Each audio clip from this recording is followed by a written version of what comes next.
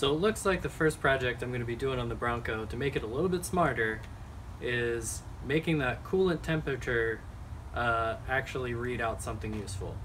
So it was broken in the main console, and then I added that really cheap, like auto parts store coolant temperature sensor.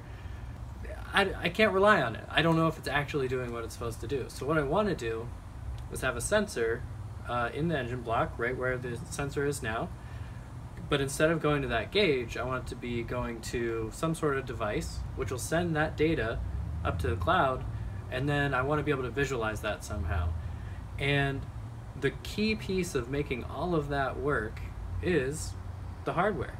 It's going to be that little computer that's going to take that data and then send it up to the cloud. So how am I going to choose the hardware that I'm going to use for this project? There's so many choices for IoT devices out there. So one of the first things that you want to do is think about the constraints of your project. Where is it going to be? Are you going to have power nearby? Are you going to have good connectivity through Wi-Fi? Or do you need to connect to something like the cell service? Or are you nowhere near a cell tower?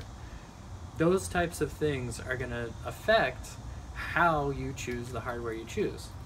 But as a word of warning, don't focus on all the constraints, because what you want to do first of all, what I'm going to do first of all, is prove the idea. Is this going to work?